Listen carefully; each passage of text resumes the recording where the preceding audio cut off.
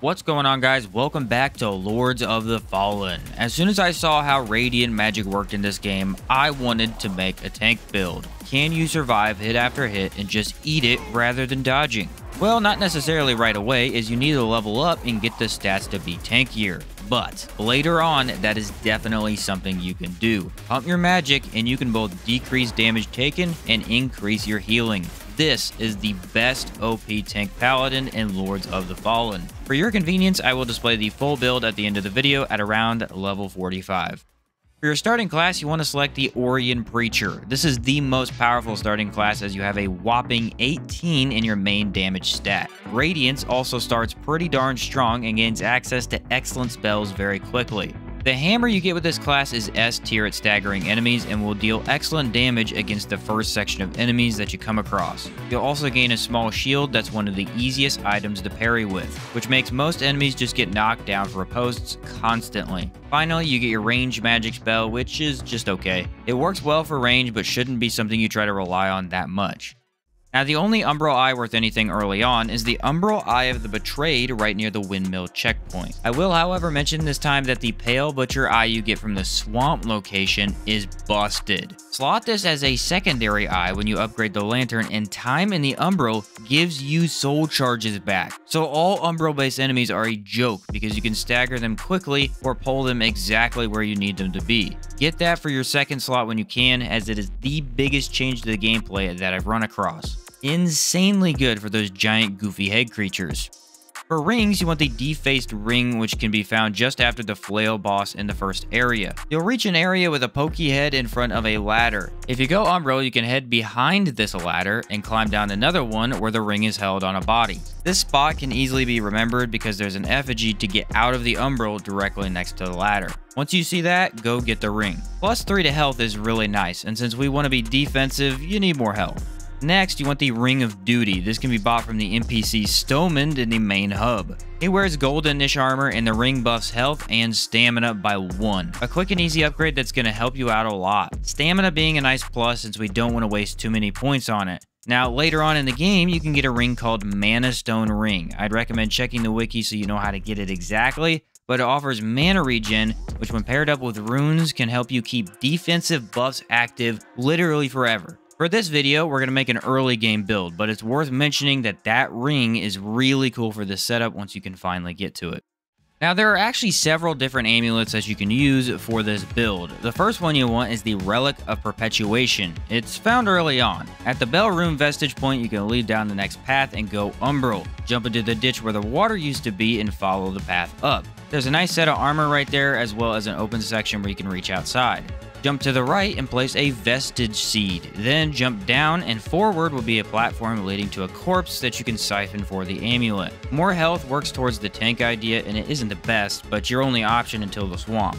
Once you make it to the swamp, you want to defeat the Mendacious Visage, or as I call him, the ugly head guy. After doing so, you can wrap around behind him and find this item called the Vanguard Rosary. This can be given to Dunmire at the main hub. Now, there are actually a few items you need to give him before this as well that may affect whether he sells the item. As soon as you enter the fight with the Scourged Sister or Holy Flail Lady, you can grab the Bloody Aspergillum. Near the Health Amulet, you can run past the large group of enemies on the platform there and grab the Hallowed Sentinel Scripture. And finally, you'll reach a point in this rainy area where an eye door blocks your path. Underneath is a corpse you can siphon that drops the Book of Sin. This is all found as you progress the first area of the game, so just look out for them and you should find them relatively easily. After each item is given, you can reload, and Dunmire has usually new items. Eventually, mine was after the Rosary and that I cleared the next area, he's going to sell the Empyrean Pendant. Might need to wait a bit longer to get this one, but it increases holy damage and defense, which works towards the goal of being a tank. Or you can go with the final option being my personal favorite. Once you reach the swamp, you can hug the left wall and reach a shortcut back to the Vestige Point. Go back through the shortcut and you'll again want to hug the left wall. A short ways, you'll jump through a wall of vines leading to a statue. Use the spell Sanctify on the statue here and she will be freed. She then gives you an amulet called Pendant of Induration, which increases your physical defense. I personally like this one the most because the most consistent amount of damage you're going to take is from physical hits, and it really makes you better able to heal through those attacks. So ultimately you have 3 decent options: more health, more damage, or more defense.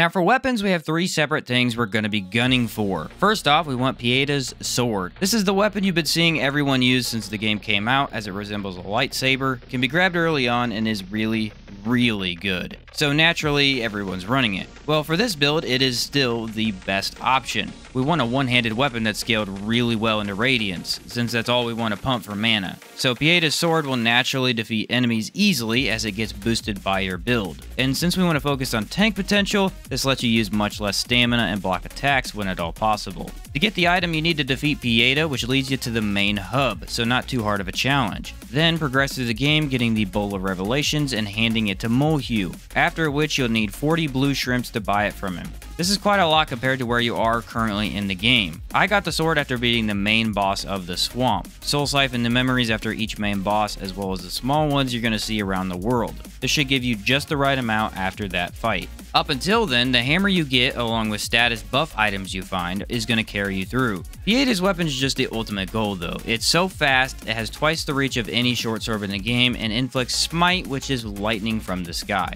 It's an extremely fun weapon, a really OP weapon, and your best option for the entire game with this setup. Next, we want a decent shield. Now, shields are pretty darn good for tanky play, but in my opinion, with the Pieda's sword, it's actually better as a one-handed weapon. Two-handed, and it's much slower with a worse attack pattern. So, we want something to complement that one-handed style. Well, just after the main hub, you can head out to a wooden platform area. This leads all the way back to where the Pyro Merchant is and a few other items. Take this all the way back there, and instead of using the key to open up the door, head right. Up the ramp is the Crimson Rector Shield, which you're only going to need to throw 1 additional point into strength to wield it, and it's a very well-rounded item. Now here's the thing. You can use this to block and reduce damage taken as much as possible, yes. Or, and I recommend this, try to parry. The parry window for shields is very generous. This coming from someone who's probably one of the worst parrying players in the entire world. If you at least attempt to delay your block a little bit longer and try to parry just every once in a while, you can gain massive advantages against 90% of these bosses. As someone who understands that there's less skilled players out there, I do recommend parrying, but it is really easy to do in this game, and if you're running a shield, it's just your best option. If it doesn't work, just block instead. Who cares? But parrying really does break bosses' poise meter and moves the fight along faster. Lastly, we need a new casting item or spell catalyst, and luckily we already found one. Remember the stone NPC we freed with the heal spell? Reload that area after exhausting her dialogue. An item behind her will now be available, which is the Willmark's Catalyst. A much better scaling catalyst that provides 4 spell slots instead of 3. So now you can hold all 4 spells you need for the game, and be sure to upgrade this item along with your weapon and shield as you progress.